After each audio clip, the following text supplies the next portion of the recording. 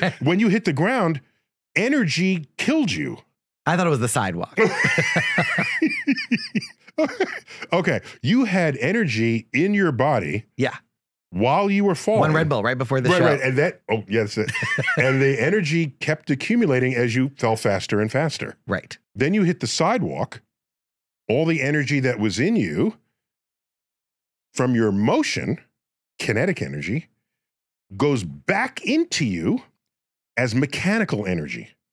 And the only way your body can accommodate mechanical energy is to break stuff, because it takes energy to break your bones. Sure. Energy can manifest in different ways. And the higher you take the elevator before you jump out the window, the more energy you have to break your bones upon hitting the sidewalk.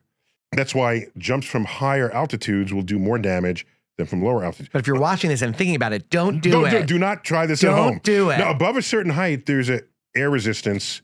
You hit what's called a terminal velocity, where the air is absorbing away some of that energy. I am about to terminate.